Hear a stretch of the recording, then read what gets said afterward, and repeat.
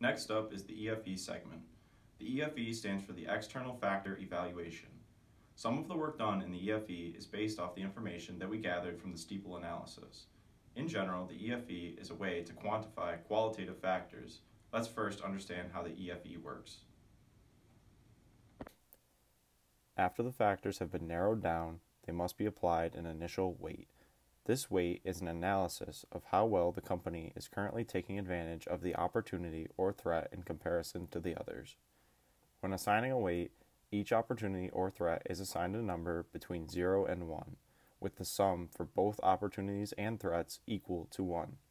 As said before, the current weights are based on how well the company is currently handling an opportunity or threat, and therefore the weights of each factor may not be equal to one another. After the initial weights have been completed, a second round of weighting is applied to each of the opportunities and threats selected.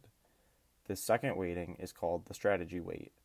This is determined by the user how important each of the opportunities and threats is to the firm's strategy going forward. This strategy weight is a number 1 through 4, 1 being lowest importance and 4 being the highest. The user may apply these weights as needed, as there is no cap on the sum like in the first weighting. After the strategy weight has been completed, the final piece of the EFE is to calculate the final portion, which is to multiply the first weight by the second weight to get the final weighted value. Once this number is calculated, larger numbers become the most important and smaller numbers just the opposite. In summation, this helps determine what is important in the external environment and what is not. This allows the firm to find a good focus point. Now we will perform the EFE for Redbox. First will be the opportunities that we have identified for the firm.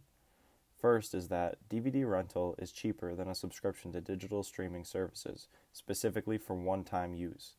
This means that to watch one movie, the cost of renting a DVD is cheaper than the monthly subscription, but as use rises, the cost per movie lowers with the use of a subscription.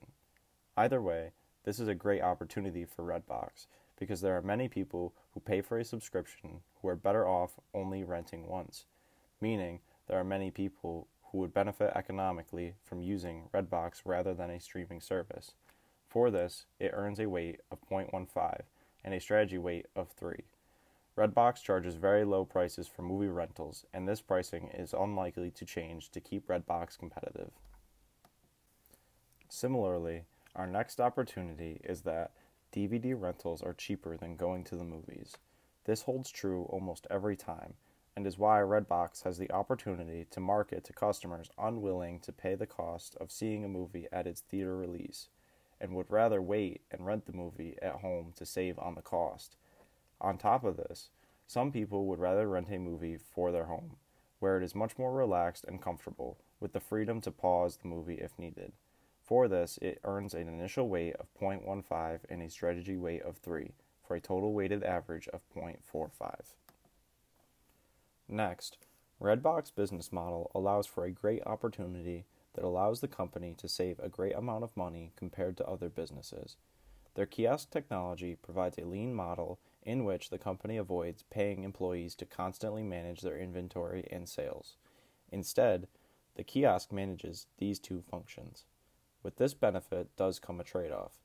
With new movies constantly being available to rent, Redbox must keep pace with the industry to maximize sales, meaning their goods turn obsolete to customers after a certain period of time. To combat this, Redbox must physically switch the DVDs in their kiosks, meaning they must pay an employee to do this.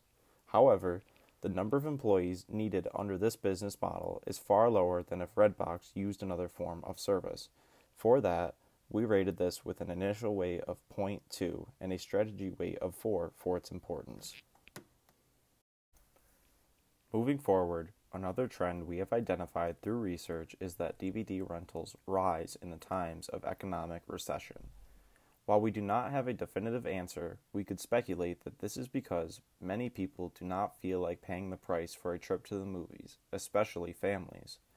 This way, families can still enjoy the movies without the price of an outing to the local theater. This was less important than most factors because it relies on the failure of the economy to bank on success. For this, we rated this with a weight of 0.1 and a strategy weight of 1. Our next opportunity the Redbox has is its potential customer base, millennials.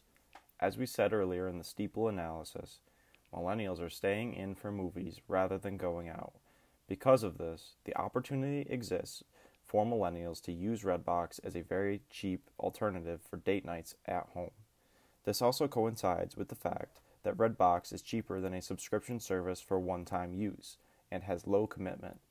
This would be great for active millennials, especially, so they are not tied to a subscription at a monthly rate and only use the subscription service to feel as if they are getting their money's worth.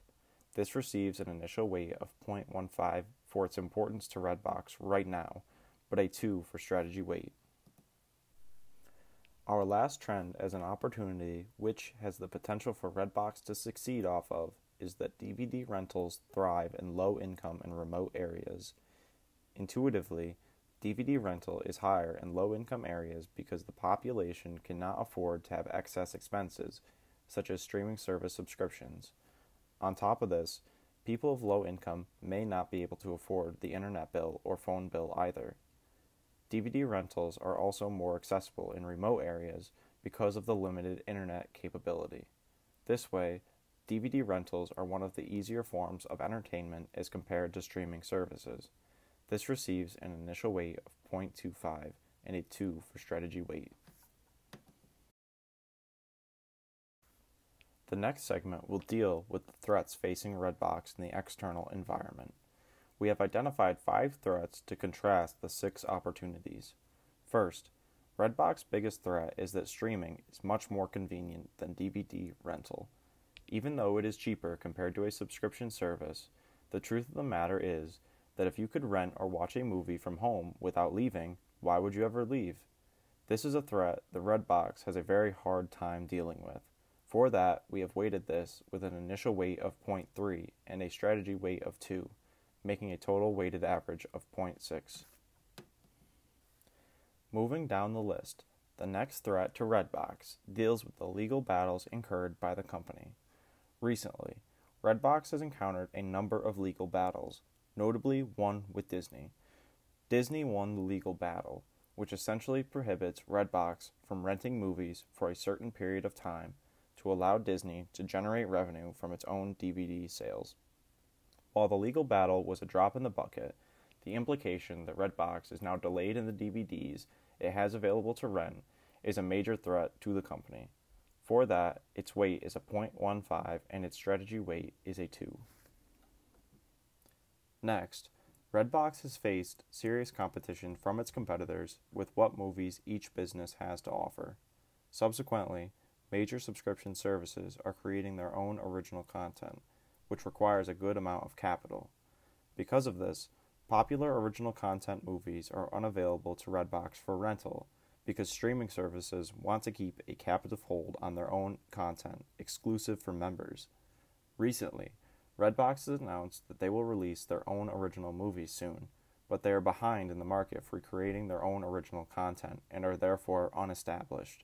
The initial weight of this threat is a 0.2, but its strategy weight is given a 4. Coming down the list, Redbox faces threats from its competitors of an illegal kind. I'm sure you have heard of pirated movies and ways to stream movies without a fee, or in other words, illegally. While it seems odd that this could be a threat to Redbox, these sites have evaded law enforcement for some time and managed to allow people to watch just about any movie without a cost. For this, the initial weight is a 0.15, but it is only given a strategy weight of 1. Closing up, the last major threat against Redbox is that there is a good amount of oversaturation in the streaming industry, and Redbox is severely late to the party. Companies like Netflix and Hulu own a great majority of the digital streaming market, and it seems hard to believe that there is room for more businesses, at least to make money. In the past, Redbox has created a streaming service and failed. There were murmurs Redbox would attempt this service again, but it seems that it would only end in the same way. In this respect, this threat earns a weight of 0.2 and a strategy weight of 4. Now that we have completed the external factor evaluation, we will move these concepts into the SWOT analysis.